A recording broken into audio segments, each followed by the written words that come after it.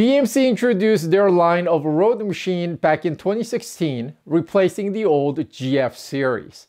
At the time of the introduction, the marketing line was one bike collection. Now, since then, the bike has gone through a redesign and now it's in its second generation. And today in this episode, I take you through what I like, what I don't like about my road machine. Stay tuned and find out.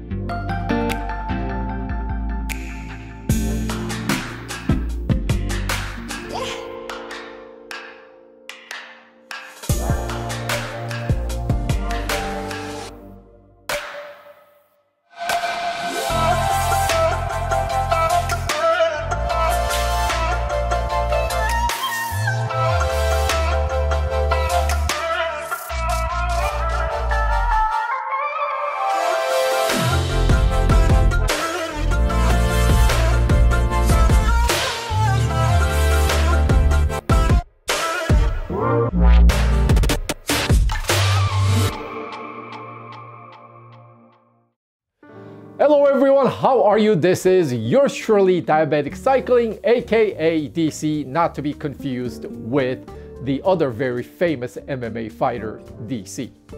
Through this year, I am going to share with you a bunch of different bike reviews, starting with this episode. And typically I rotate anywhere from 2 to 3 road bikes, depending on how dice rolls. And when it gets really crazy, there is a 4th bike in the rotation.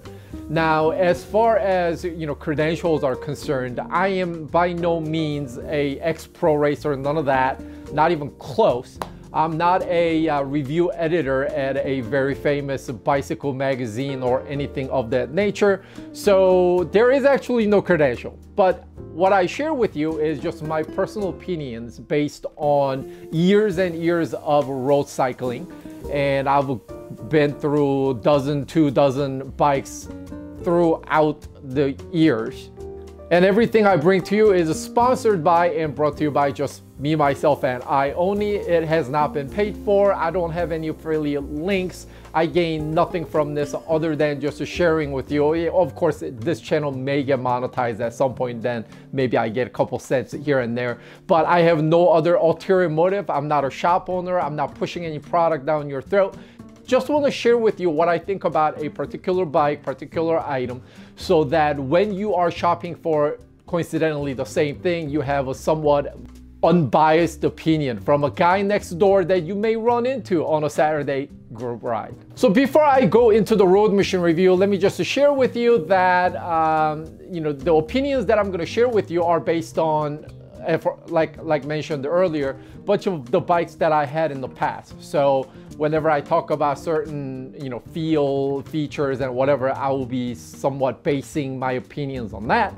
So that would include, I've had Giant TCR, I've had a couple different Giant Defies, a couple different Specialized LAs, Canyon Ultimate C FSLX. I had a couple different iterations of Lightspeed titanium bikes.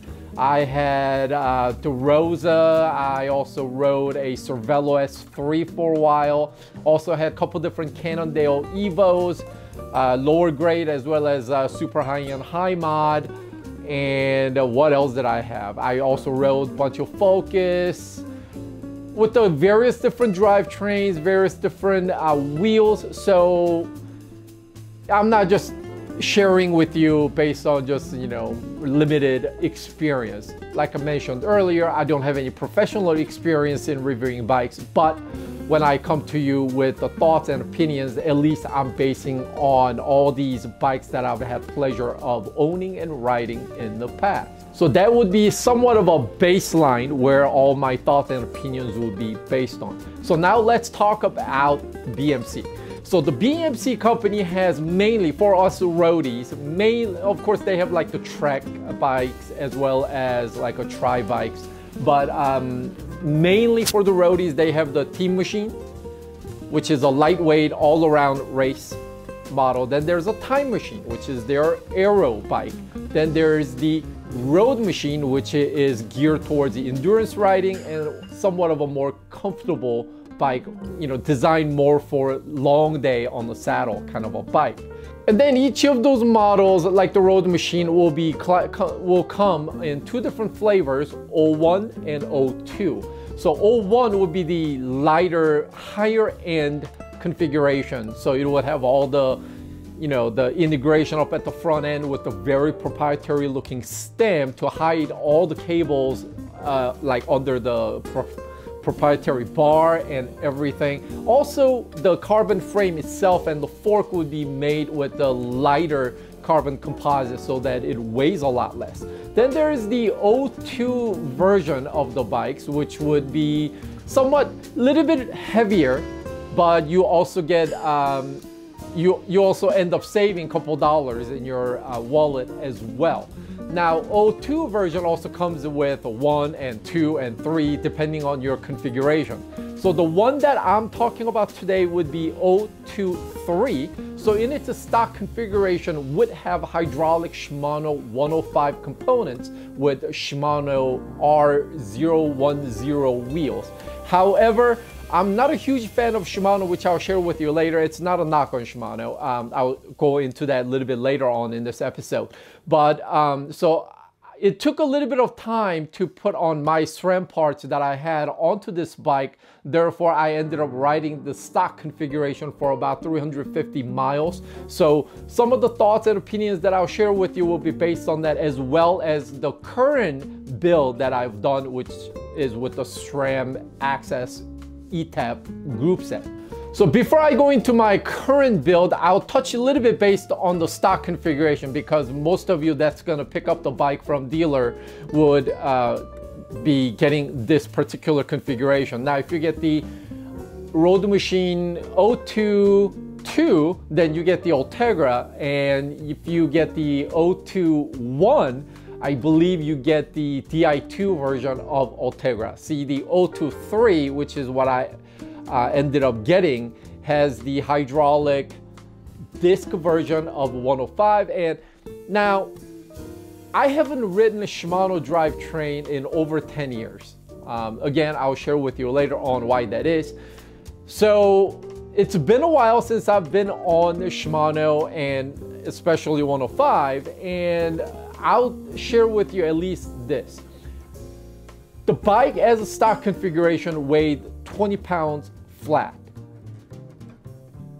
Outside of the weight penalty, the 105 shifting performance and braking performance is nothing to scoff at. Of course, I've been reading reviews and seeing videos from like the guys over at GCN and Cycling Weekly and Peloton and, you know, what have you, seeing how solid 105 is, and I've experienced that myself. So there is a zero issue with the 105 group set as your drivetrain, so long as you don't mind the weight penalty that comes with the 105 versus higher brethren like the Ultegra or the dura-ace version of it.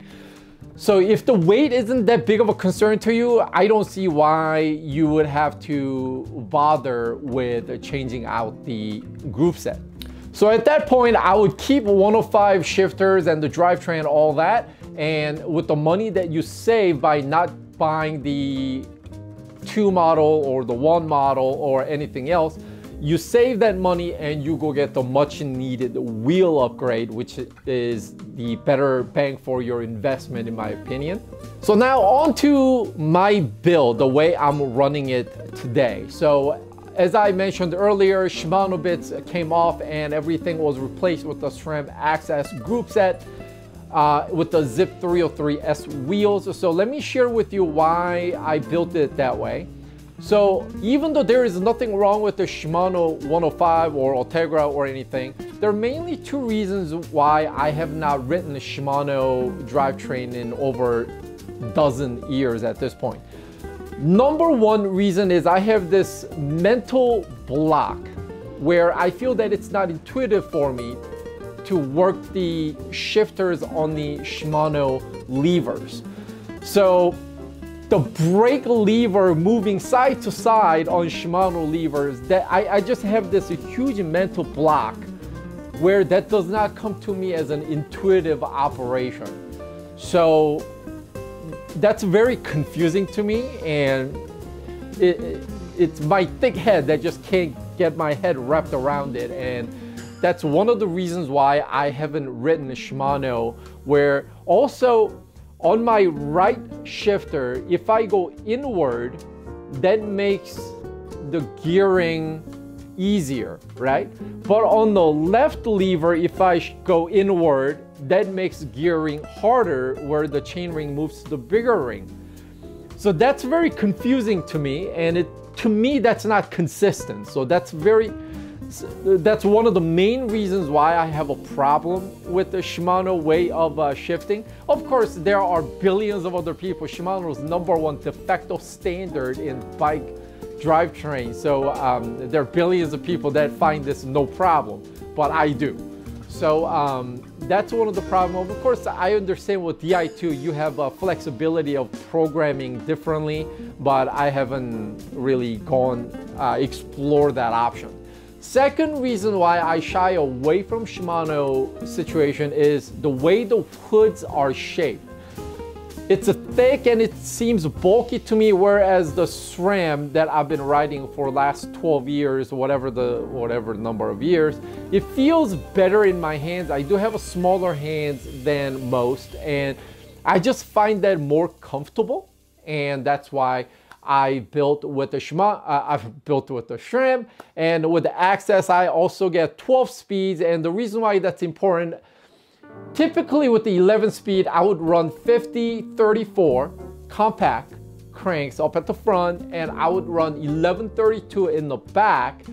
That's because I don't have the huge strength to keep up with the other guys. I'm not a climber, I'm not a sprinter, I'm just sort of in the middle in the group ride. I'm not the first guy that's gonna arrive at the top of the local climb. I'm also not the first guy that's gonna hit the next stop sign on a group bunch sprint. So I just keep it at that combination to have it make it possible for me to climb up something that's 24% gradient without really killing myself. But with the advancement in the drivetrain technology and SRAM's 12-speed AXS set available, what is possible is to run 1-to-1 ratio. So on my front right now, I'm running 46-33. In the back, I'm running 10-33 cassette, meaning I can run 1-to-1 33-33. So when it's like deadly steep, I am able to climb that up without really killing myself. Of course, it's still hard, but at least I'm taking advantage of technology to get me up there. So now my shifters, both the derailleurs are SRAM AXS force group set in order to save cost, and I've chosen to go with the red crankset and red cassette, and that's because the weight difference between the red group set and the force group set. Now force shifts and brakes just as good as red.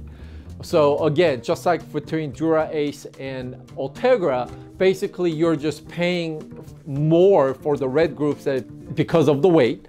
And when you look at red group set weight versus force group set on SRAM AXS difference, more than half of the difference comes from crankset and the cassette combination.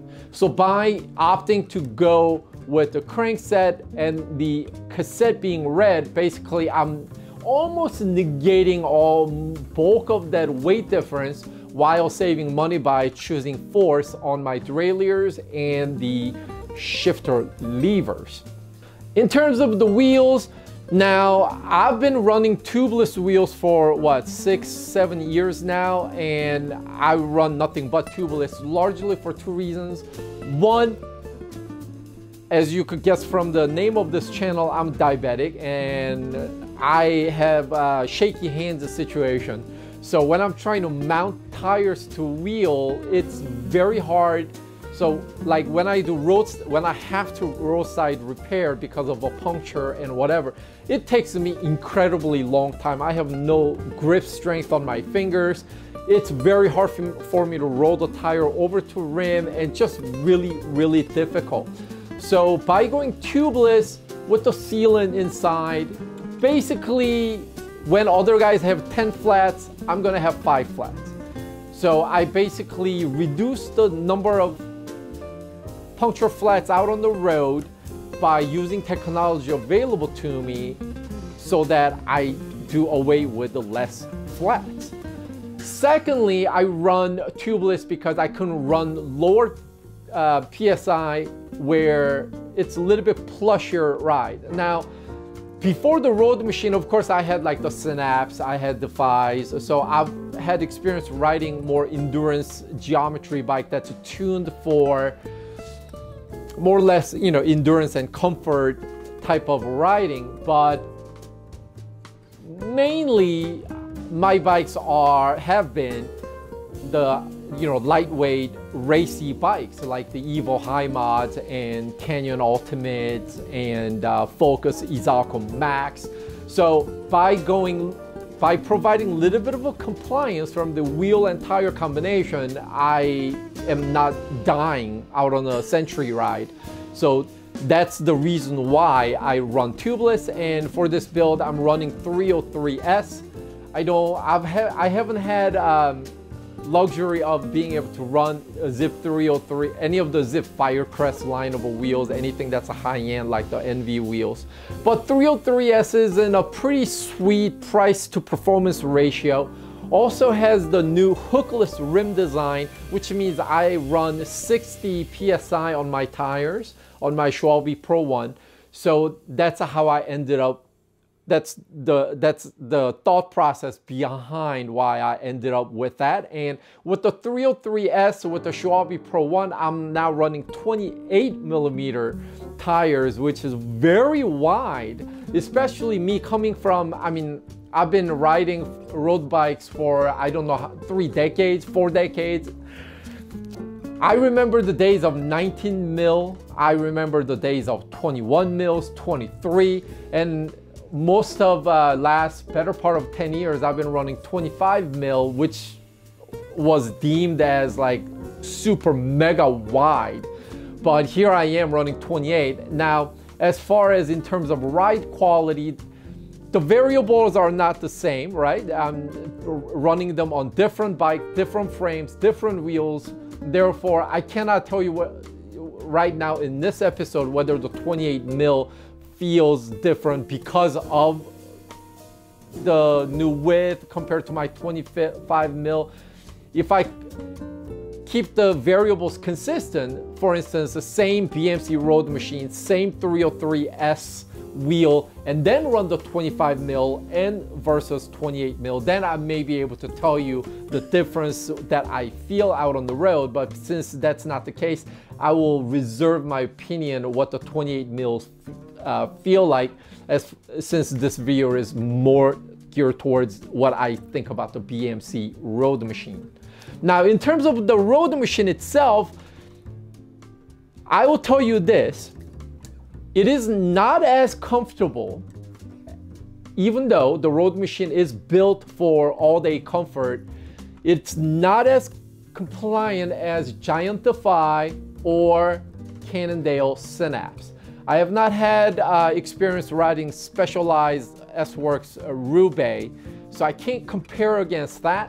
But Roadmachine basically is providing you all the compliance via ability to run wide tires and geometry. There is no gimmick in the stem and the front end to absorb shock. There's no gimmick on the backside rear triangle with some sort of an insert or suspension that's going to eat up the road vibration. So I do feel a little bit more, the feedback from the road to the rider, I do feel more of that than compared to like the Defies and the Synapse that I rode in the past. Now that said, that is not all negative to me, because I actually prefer bikes that are absolutely stiff, such as my Merckx Sanremo 72? Y76, I forget the exact model number. And Focus Izalco was a very stiff bike, and the Ultimate, Canyon Ultimate also had a very stiff front end. And my DeRosa SK Pininfarina was also very stiff at the front ends, and same was with my Evo High Mod from Cannondale. So I love the stiff front end, and that sort of a stiffness is very much present here on the Road Machine. The fork is just beefy. So in terms of so going back to frame and the fork real quick. So the frame, I love the lines and the angles and the muscular look of the frame, and one of the reasons why I ended up choosing this particular bike. And the fork, very beefy as mentioned earlier, very stiff, which I didn't think it would be as stiff on an endurance focused bike. The left side of the bike, the fork and the chainstay, asymmetric to compensate for the additional force that's being applied by disc brake. Another bike that I'm going to show you later on, even though it's also same disc brake build, does not have asymmetric build, but you go look at other disc brake focused bikes designed, engineered for disc brakes, such as the Pinarellos, and even my 2016 Giant Defy had an asymmetric fork and the chainstay to compensate for that disc brake system. So in terms of that, the frame is a little heavy. Like I mentioned earlier, is version 02, meaning higher weight. I believe it weighs more than 1 kilo just by frame itself. So it's not a lightweight by any stretch of imagination. The chainstay is at 41 centimeter, but I believe the rake is where it's at that creates this 990 mil wheelbase, which when I'm riding, I could definitely feel the extra length. It definitely feels like I'm carrying a sedan over a sports car. So same 51 centimeter frame by other companies like racier geometry bikes that I've ridden in the past would have some, maybe about 2 centimeters shorter wheelbase, so it would have a little bit of a snappier feel. Whereas my Road Machine with the 51 centimeter frame, 990 mil wheelbase, it feels more like a Porsche Panamera than a Porsche 911, if I want to use that analogy.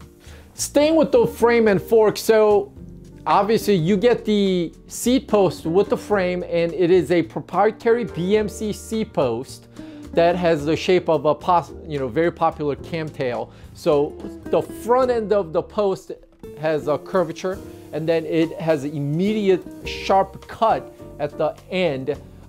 Basically, if you look at the top down, it's going to be like the capital letter D shape. And it's one of the things that I don't like about this bike, where the seat post is very stiff. It doesn't feel like it gives me a lot of a compliance in terms of seat post flex. And because it is a proprietary build, I can't just go out and buy 25.4 mil seat posts like what Cannondale uses on their Synapse and try to give me more compliance on my butt by changing the seat posts. So that is a negative if you ask me. And then from the B-rolls that I'm gonna roll, you would notice that I have my stem actually slammed. That's because the head tube is a little bit taller than what I would like. So I ended up using my stem completely slammed, and I'm using -17 degrees, also 0 degree stem, basically going parallel to the ground to lower my front end, my cockpit that much to work with the head tube height which is a slightly taller than what I would have liked. Of course, you may think, well, then why did you get a road machine over a team machine? But that's because I wanted something a little bit more comfort-oriented bike than all-out racy posture, because when I'm out on the century ride, which I do 24 times a year, I'm getting older, so I'm opting a little bit more for comfort versus than just discomfort for the sake of just being aero and whatever. I have found a happy medium on my road machine with this stem configuration, so no complaint from my side. So overall impression wise, I really like the bike. After all, that's why I bought it. So good thing that I like the bike, otherwise I would have to find a way to sell it. So on long rides, it definitely feels comfortable. Not as comfortable as the rival bikes, but to me, I don't find it harsh to complain about it. And the way the bike provides compliance via the ability to run wider tires with the lower pressure, if you incorporate tubeless tires, with a geometry that is just dialed in perfectly, if you ask me. So that all of that make it a very pleasurable bike, and on long rides that I've taken it out on, I'm finding it just really joy to ride. Now that said, aforementioned slightly longer wheelbase means even though that's part of the reason why the bike feels comfortable, you do feel that you are wheeling around something slightly longer. I can definitely feel that. And of course, with the 02 iteration of the frame, it means I'm also lugging a little bit of extra weight, probably somewhere around 250 grams just on frame alone when I'm climbing. So like this past weekend, I rode up Dante's View out in Death Valley. And if you're familiar with that climb, that's 25 miles of nothing but climb, which I'll show you in my next episode. You're climbing 5,600 feet in 25-mile period. Average grade is only 4.5%, but final 3 miles, you're dealing with 15%, 20% type of gradient, and the extra weight definitely is noticeable. So it is not the lightest bike, and you definitely do feel the weight. As far as the bottom bracket and power transfer, absolutely no complaint at all. It picks up when you need it to pick up, and it's very stiff at the bottom bracket area, so each stroke definitely translates to your bike propelling. And out of the gun, accelerates with no problem. Especially also the bike, what I am noticing is once you reach certain speed, it will hold that speed very effortlessly.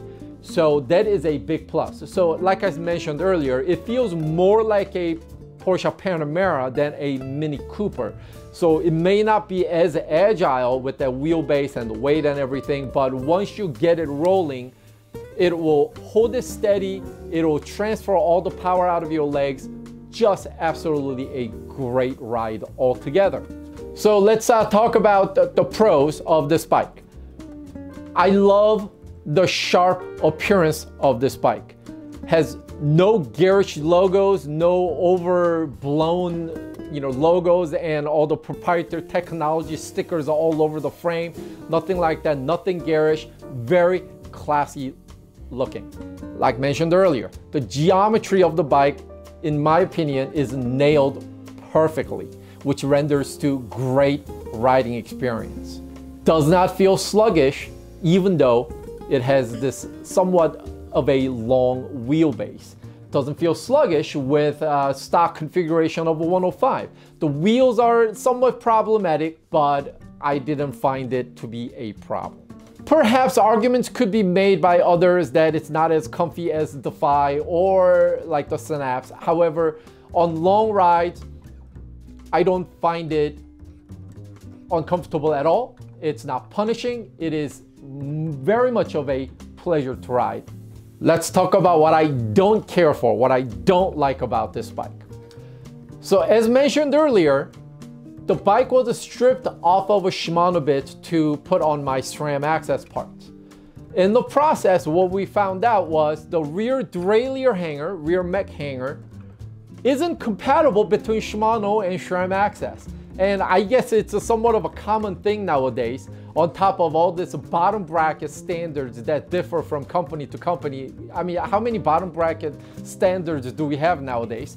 And I guess it's the same now with the SRAM AXS and Shimano direct mounts and everything else. I had to wait, I mean, it's a $30 part, which I had to wait for forever to get it in from Switzerland and put on so that I could hang my rear mech and all the screws and everything else.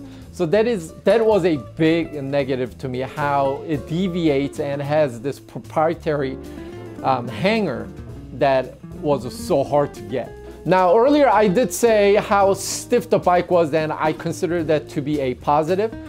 Now that same front end, although it's stiff, although it gives me plenty of feedback from the road, I find it also somewhat jittery and a lot of chatter from the front end. I don't feel as grounded, so that is something of a negative if you ask me. Obviously not the lightest bike out of the box, therefore you do have a lot of weight that you are carrying up on a climb if you live in mountainous area. So that's a negative depending on how you view that particular topic. Now with the stock configuration, on the 02 version of this bike, there is no integration at the front end, meaning all the cables are going to show, and the two cables that go down on the down tube, they bow out pretty wide. Now by going SRAM AXS, that means I got rid of one cable that goes down that way, which is my rear mech, rear derailleur cable. So now I only have one cable hanging out, and it's still somewhat wide, and that is a negative, because as you are out of the saddle pedaling, the cables that bow out as such will rub against your inner thigh on both ends. So in conclusion, while I personally would not put this bike as a all-out endurance Gran Fondo type of a bike, I would put this Roadmachine somewhere between that comfort endurance class and all-out, balls-out racing class type of bike. I think this Roadmachine sits in the middle. While it lacks slightly on comfort and compliance, it also has enough racier feel where I don't feel like I'm losing out against my buddies that are on their F12s and the team machines and whatever else. You could reduce weight by selectively upgrading different components and be competitive on climbs and such, while you take advantage of the fantastic geometry of this frame, where it gives you all that comfort derived from engineered geometry and the way the carbon layup has been made to make up the frame.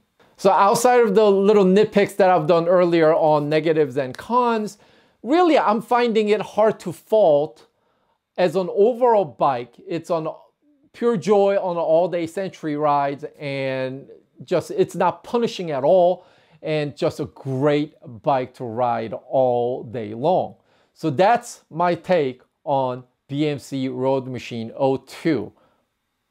I hope you enjoyed this episode, and I will bring you some more bike reviews as the year goes along. I do have a couple more bikes planned for this year that will be mine. And then may feature some other bikes from other folks as well. So I hope to see you more often. So if you like this kind of content, please do me a favor and support the channel by clicking on subscribe, hit the like button. Definitely do leave a comment if you have any questions and what have you.